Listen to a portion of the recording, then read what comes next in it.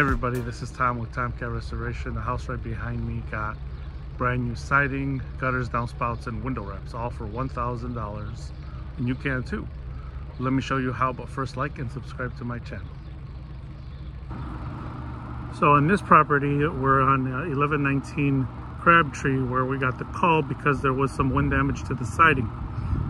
The homeowner wanted to repair that little bit that was torn off, but the homeowner didn't realize that the siding was aluminum. And with aluminum siding and the current storm, even if it's pea-sized hail, you're dinging up the siding, and most insurance policies say they cover any sudden impact, which is hail and wind. And we told him that he should file a claim and that we'll help him out with what we know and the best way for him to get approved. So he did that.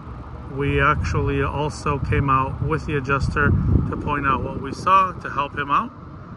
And then the insurance company paid him for all 4 sides of siding. That included gutters and downspouts. It wasn't all the gutters and downspouts, it was just the front. But we threw in the back gutter and downspout, or downspouts I should say. And then they also paid for the window wraps, but not all of the window wraps. However, we did them all. And therefore he got brand new siding, window wraps, gutters, and downspouts, all for the price of $1,000, which was his deductible.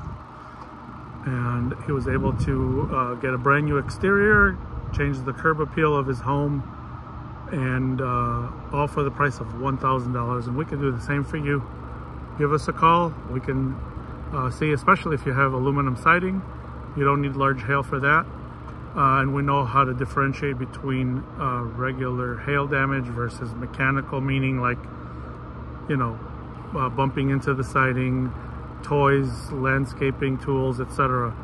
So we can definitely help you out. We do free inspections, so we'll let you know if you have storm damage or not, if you have any wear and tear or any concerns. All that is free. Just give us a call, email us, and we'll come out and inspect. All right? Thanks for tuning in.